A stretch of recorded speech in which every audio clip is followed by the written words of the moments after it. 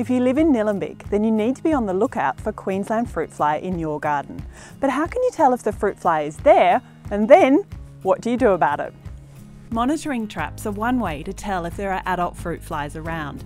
Hang the traps amongst the leaves of fruit trees, out of direct sunlight, and in places like your veggie patch and compost areas.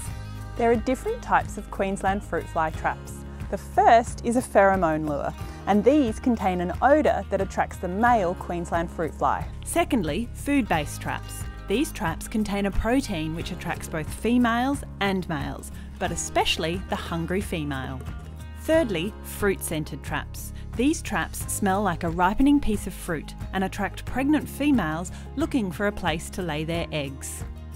Following the instructions on the trap will help you work out what time of the year to use it, how many traps you'll need, and how to set it up.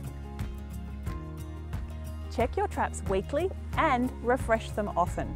Make sure you've got the pheromone traps set up for spring and the protein and the scent-based traps set up before there is ripe fruit.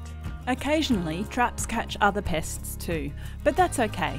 Just look for the insects with the yellow markings of the Queensland fruit fly. Cut open your crops and check for maggots. Trapping and monitoring is only one part of Queensland fruit fly control. In the next video, we'll look at good garden hygiene, baiting, and how to correctly use exclusion netting. Remember that the steps that you take to control Queensland fruit fly in your garden will help to reduce the spread in our neighbourhood and to commercial farms and orchards in our region.